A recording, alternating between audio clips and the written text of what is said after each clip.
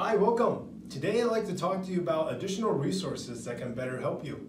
The first place you can find information is the Arthritis Foundation. Now they provide free information as well as a very easy to navigate website. They even have a specific link just on foods that you can eat to help with your joint pain. www.arthritis.org is where you'll find that information. If you do have hearing issues, they also offer a verbalized way to communicate that information. You can call 1-800-283-7800. Now, the next place you can find some more info is the American College of Rheumatology. Healthcare professionals specializing in rheumatology and arthritis are there to provide you with the information that you need. Now, you can find that at www.rheumatology.org. There are two programs that are also suggested by the Center for Disease Control and Prevention.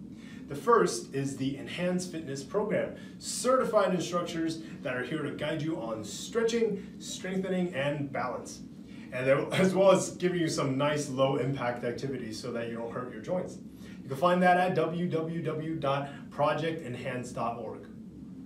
The second source of information that the CDC recommends is the Chronic Disease Self-Management Program. This program aims to help anyone with long-term health issues or chronic pain, so not just arthritis.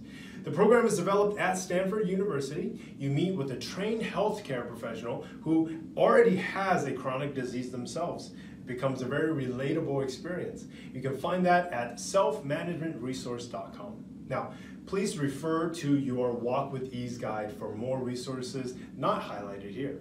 Thank you very much.